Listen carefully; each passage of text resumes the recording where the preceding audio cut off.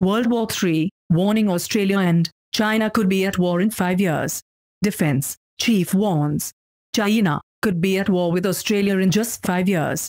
According to a former Defense Minister, Christopher Penny, former Australian Defense Minister warned that an armed conflict may be likely with China due to its ongoing aggressive behavior. Tensions between the two nations have ramped up since last April, when Australia's Prime Minister Scott Morrison called for an independent inquiry into the origins of COVID-19.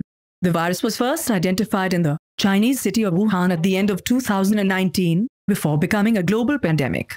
Mr. Morrison's attempts to gain transparency over the origins of the disease angered China's ruling Communist Party, who later imposed bans and tariffs on billions of dollars worth of Australian goods.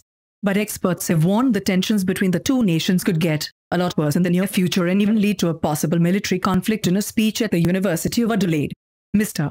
Pine said 5 years ago, "I would have said that the possibility was very unlikely.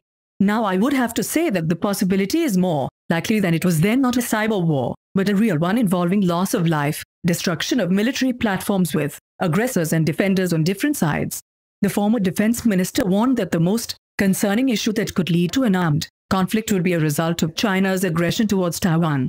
Beijing has claimed sovereignty over the whole of Taiwan, a democracy of around 24 million people. The two nations have been governed separately for over 7 decades. However, Beijing has claimed ownership of the independent island under its One China policy, which demands there is only one sovereign state under the name China. China's Communist Party has previously threatened to take Taiwan by force if diplomatic efforts do not succeed. Earlier this year, Beijing issued a stark warning to the island nation that independence means war. Speaking at a press briefing, Chinese Defense Ministry spokesman Mr. Luxi said the military activities carried out by the Chinese People's Liberation Army and the Taiwan Strait are necessary actions to address the current security situation in the Taiwan Strait and to safeguard national sovereignty and security.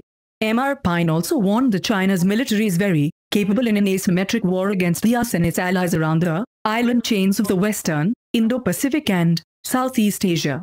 Australia is one of those allies.